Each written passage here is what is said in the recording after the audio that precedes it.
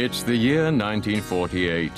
Germany is slowly finding its feet again, and so is Franz Bierbichler Jr. He works at a brewery, and his delivery vehicle is even a Mercedes.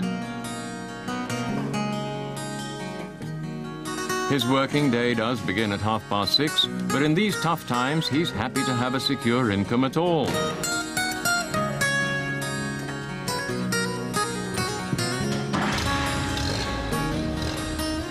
So out comes the Mercedes 170 flatbed, and it's back to loading up the beer.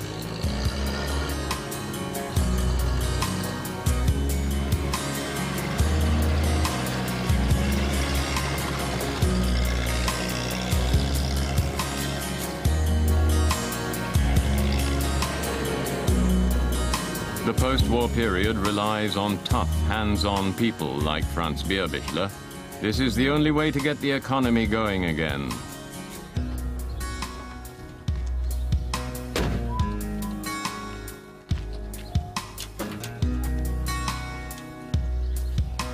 The breweries also profit from the reconstruction of Germany, of course.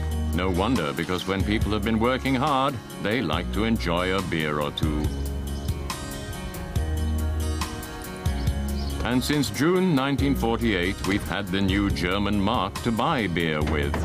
The Deutschmark replaced the old worthless Reichsmark and was supposed to put an end to the thriving black market trade in cigarettes and other items.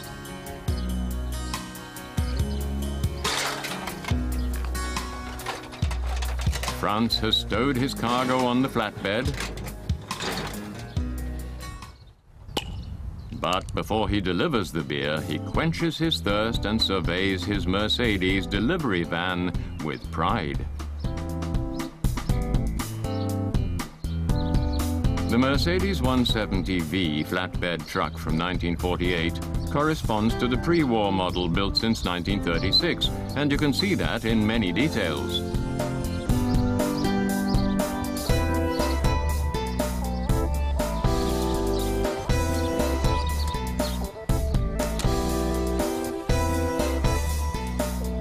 Benz restarted production as early as 1946, despite the harshest conditions.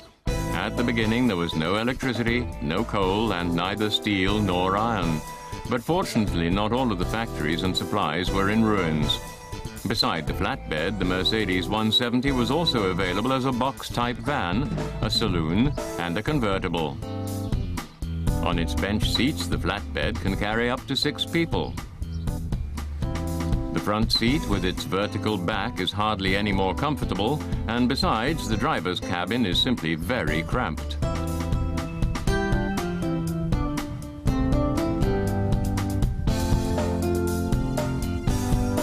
And the steering column seems threateningly like a saber.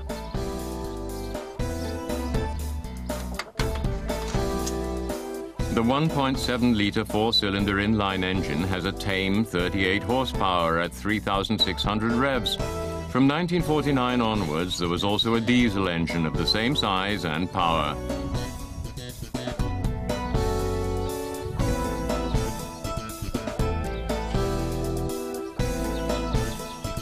The 42-litre tank is situated in the engine compartment to save space.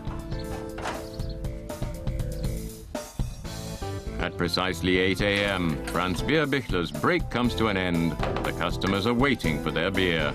Today will be a hot day, so he opens the air vents in the tarpaulin, which cools the amber nectar a little bit.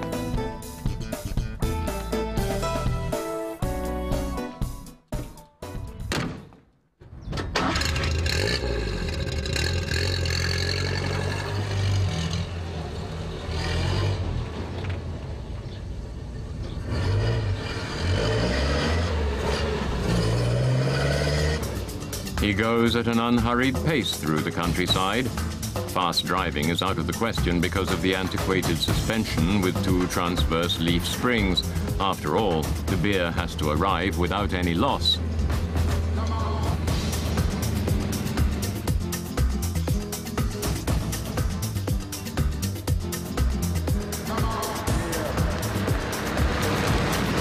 glowing engine heat means Bierbichler's workplace is also extremely hot, but he takes it easy and treats himself to a good long swig from the bottle.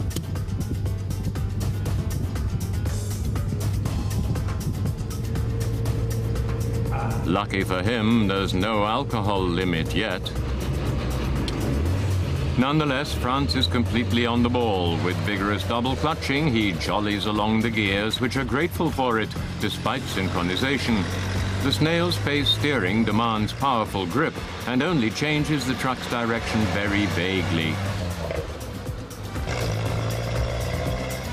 The flatbed was the real pack horse in the 170 model series. Franz Bierbichler Jr. treasures the unpretentious and robust character of his little beer truck, just like everyone who drove a delivery Mercedes in those days.